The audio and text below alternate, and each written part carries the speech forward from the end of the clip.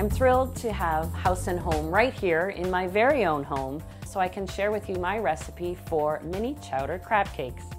I've named these mini chowder crab cakes because they're more than just a crab cake. They have all the elements that you would find in a bowl of seafood chowder, and that includes delicious ingredients like cooked bacon, potato, and corn in addition to the crab.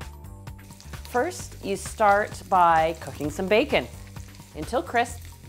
When it comes to cooking things like bacon, I like to use the corridori enamelware because you really get that nice even browning and crispness to the bacon. And you want to drain the bacon but leave the fat in the pan because the vegetables will then go in. Something to keep in mind is how small you dice up the vegetables. I do dice them quite small so that way you get a lovely taste of that medley with every bite. When you're making a seafood chowder, some of the basic vegetables are onion, celery, a little red pepper, and of course corn. I like to add fresh thyme as I'm sauteing the vegetables to draw out that flavor, and it's that textbook chowder taste. While the vegetables are sauteing, I cook 2.5 cups of diced Yukon Gold potato until tender. Then I drain it, put it in the bowl, and roughly mash it.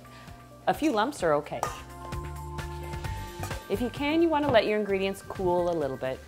Add your cooked vegetables to the roughly mashed potatoes and then stir just to combine them.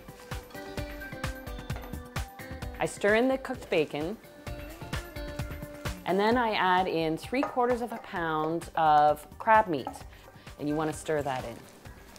Now you can buy tinned crab meat, you can buy pasteurized crab claws, or if you're lucky enough to get fresh crab, all the power to you. This is the point where I like to give the mixture a taste, just to see if I have to adjust the seasoning. A little added salt and pepper is all it needs. I break an egg and whisk it lightly, and then stir that into the mixture. That'll be the final step that binds the crab cakes together. When it's time to pan fry the crab cakes, you want to get your breading station ready. A couple of eggs whisked lightly, and then a dish with breadcrumbs. And using an ice cream scoop so you get even and perfect portions, I scoop out little balls of the crab cake mixture. Shape them, dip them in the egg, then in the breadcrumb, and then into a heated pan with a little bit of olive oil. Medium-high heat is best. I like to pan fry the crab cakes in the corridori non-stick pan. I can heat it up to medium, even medium-high, but then I'm using less oil than I might if I were using a traditional stainless steel pan. I cook them for about 3 minutes on each side until they're beautiful golden brown.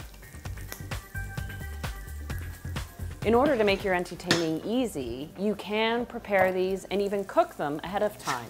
After you've pan fried them, lay them out on a baking tray and chill them until it's time to serve.